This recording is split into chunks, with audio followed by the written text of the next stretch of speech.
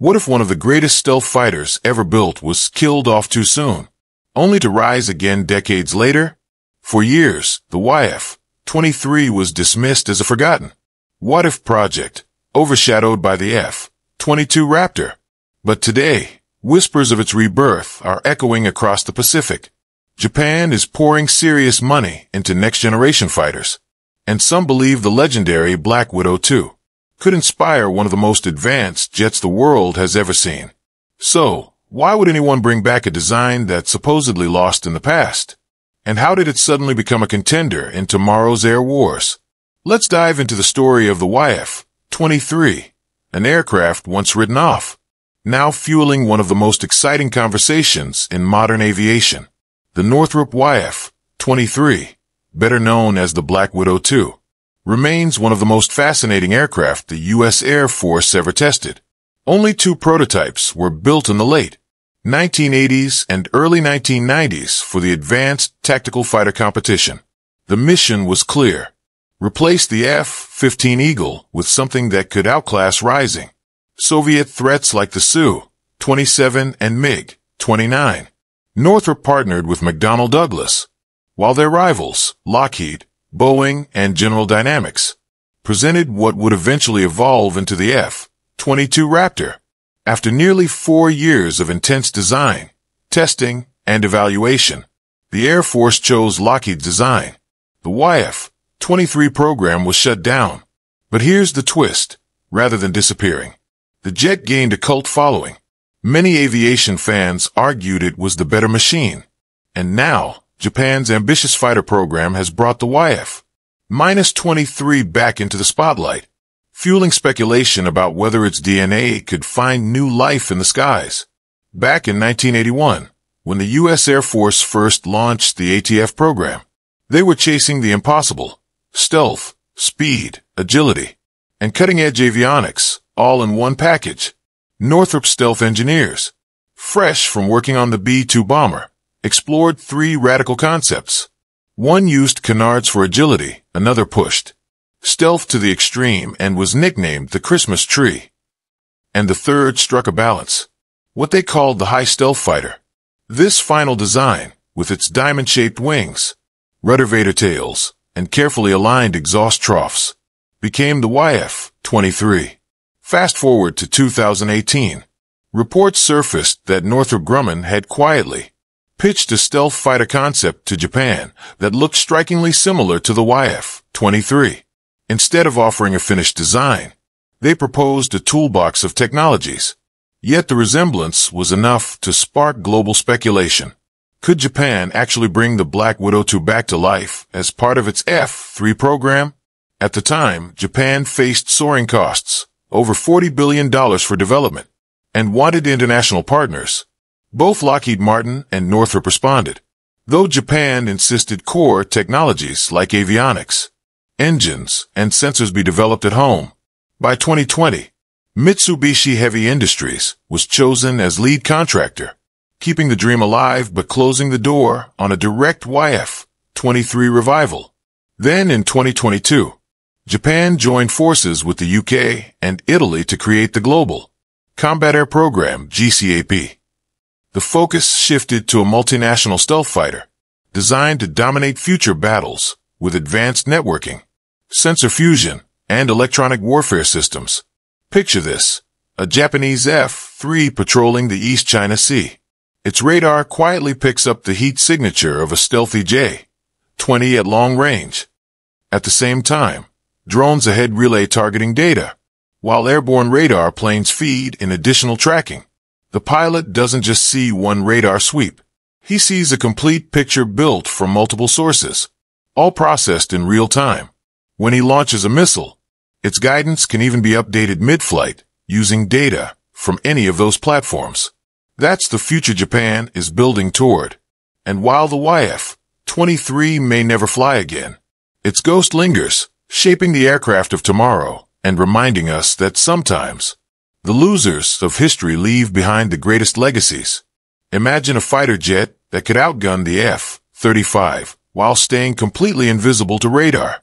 That's exactly what Japan is building with its new F-3. a project that carries echoes of one of the most legendary stealth fighters never put into production, the YF-23. The F-35 typically carries just 4 missiles inside to keep its stealth intact. But Japan's F-3 is being designed with larger bays that could hold 6 or even 8 weapons without breaking cover. It's a bold leap forward, and it ties back to the same principles that made the YF-23 so revolutionary. Stealth-first design, long-range dominance, and advanced technology that was years ahead of its time. So why does the YF-23 still fascinate pilots and engineers decades later? Because it wasn't just a jet. It was a turning point in aviation history.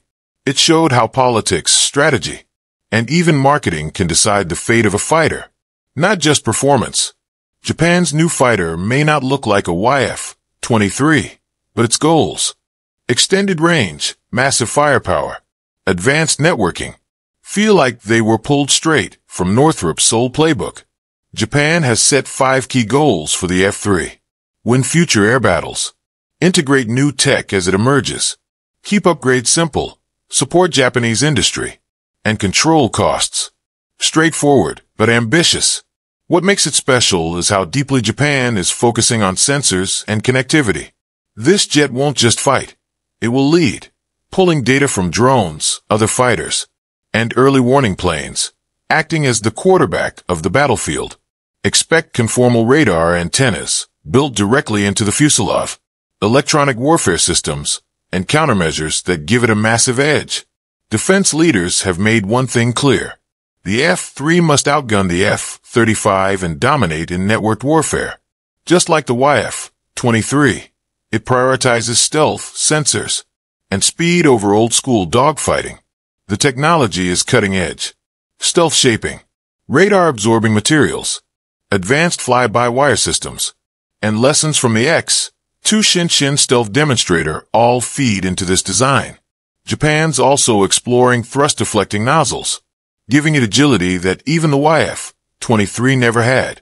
Powering it all is the new XF-9 engine, built for high thrust, longer range, and massive payload capacity. Aviation analysts even nicknamed the F-3 Godzilla because of its sheer size. It's being built to fly farther, carry more, and dominate the skies. If Japan were to create its own YF-23, it would combine sleek stealth shaping with modern thrust control, balancing invisibility with maneuverability. This isn't about dogfights. It's about spotting the enemy first, striking from miles away, and vanishing before anyone knows what happened. Modern warfare demands information dominance, and that's where the F-3 truly separates itself. Unlike the YF-23, which never fully tested its mission avionics, Japan's fighter is being designed from the ground up as a digital hub. It will fuse data from radar, infrared tracking, and electronic sensors, then share it instantly across the battlefield. The YF-23 was ahead of its time. The F-3 may finally bring those ideas to life. Bigger, smarter, deadlier, and built to carry Japan into the future of aerial warfare. Imagine a fighter jet that doesn't just fly. It thinks, instantly sharing every piece of information with its allies in real time. That's the battlefield Japan is preparing for. A world far beyond the fighters of the 1980s and 90s. This is where Japan's vision splits from what Northrop once pursued with the YF-23. Japan wants its F-3 to be a master of maneuverability. That's why they tested thrust vectoring paddles on the X-2. Northrop, on the other hand, went the opposite way. No thrust vectoring at all. They shaved off the weight and focused on making the YF-23 as aerodynamically clean as possible. In the end, Japan may strike a balance, mixing smart aerodynamic design with selective thrust vectoring for extreme agility at high angles of attack. But if Japan also wants a true long-range interceptor to defend the Pacific, then Northrop's priorities, range and fuel efficiency, still matter. And that's the real challenge. Balancing agility with endurance. There's another reason Japan isn't just reviving the YF-23 blueprint. They want to keep their defense industry strong, profits at home, and skills sharp for the next generation. Copying someone else's aircraft doesn't build a future. The YF-23's story still matters, though, because it teaches hard lessons about priorities, trade-offs, and presentation. Northrop's engineers created a brilliant aircraft, but they failed in marketing. Lockheed stole the spotlight and convinced decision-makers. Japan's program will need not only cutting-edge technology, but also consistent political and public support. The X-2 demonstrator and flashy concepts might inspire, but the real battle is keeping momentum alive for decades. Look at the F-22, an engineering marvel, but only 187 ever built before production shut down. Japan can't afford that mistake. Their fighter isn't just about having a new aircraft. It's about securing supply chains, controlling costs, and keeping their aerospace industry alive for future generations. That's why international partnerships matter. The GCAP program with the UK and Italy proves Japan understands this. Building sixth-generation fighters today is a global effort. Sharing technology and costs reduces risk and accelerates progress. Their F-3 and GCAP projects aim for a prototype in just a few years, with operational jets expected by the mid-2030s. The YF-23 showed that even the most advanced design can lose if the industrial and political foundation isn't strong enough. It also proved that stealth, range, and agility can be pursued in different ways. And sometimes the better jet doesn't win. Japan isn't copying that aircraft, but its spirit is alive in the F-3. The real story isn't about Japan building a new YF-23. It's about a nation charting its own course, learning from past projects, combining global expertise, and creating a fighter designed for the challenges of tomorrow. Whatever emerges from Japan's program, it won't just be a step forward. It could be a giant leap for the future of air combat.